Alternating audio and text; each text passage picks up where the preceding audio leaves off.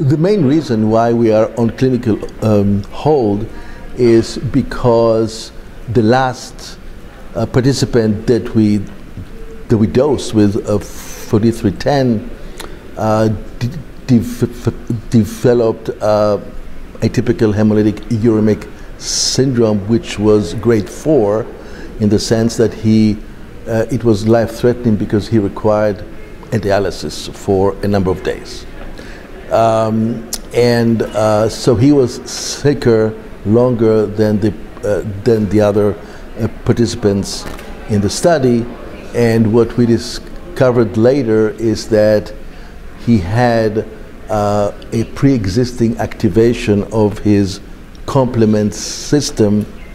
and this is probably a reason why his atypical hemolytic uremic syndrome was more severe than the others. To emphasize, so that the whole complication that I described of a typical hemolytic uremic syndrome is by definition caused by complement activation, and the activation is of the classic pathway of complement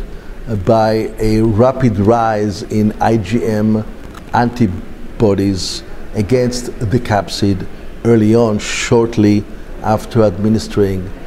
the product systemically intravenously. And it's the rapid rise of the IgM antibodies that then attach themselves to the capsid and activate the complement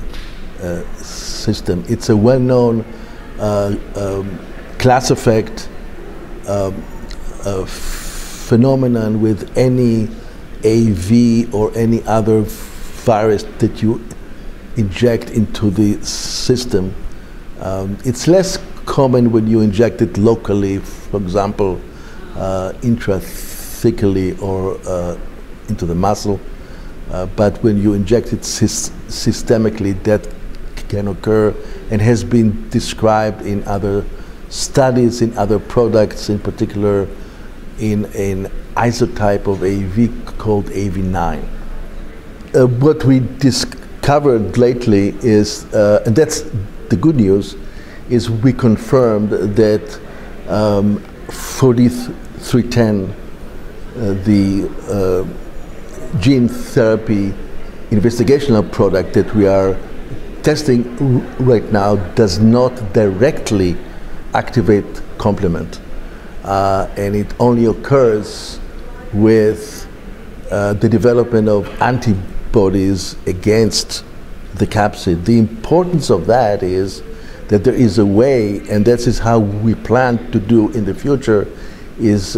when we restart our study, is to use a method of immune suppression prior to the dosing that is a combination of product called rituximab and sirolimus. These should eliminate or prevent the elevation of the IgM antibodies initially, and therefore will should prevent the